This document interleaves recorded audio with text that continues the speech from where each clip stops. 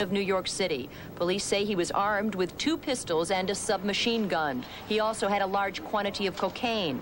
He took a 4-year-old girl, her father, a 35-year-old woman, and 2 teenagers hostage. The woman escaped. Well, we was in the apartment, and the guy just came in, and he just started shooting. So I don't know. He just pushed his way into the apartment.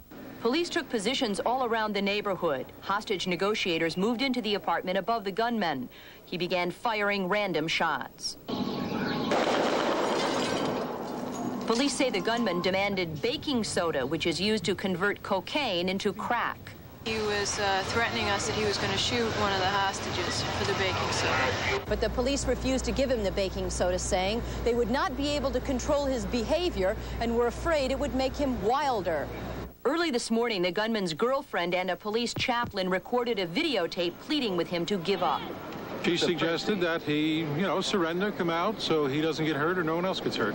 After more shooting, police placed bulletproof blankets over the apartment windows. We're trying to, by telephone, reach the other people that are in these apartments to say, don't open the door. They're safe as long as they don't open the door.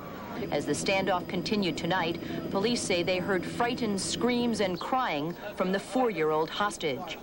Jennifer McLogan, NBC News, New York.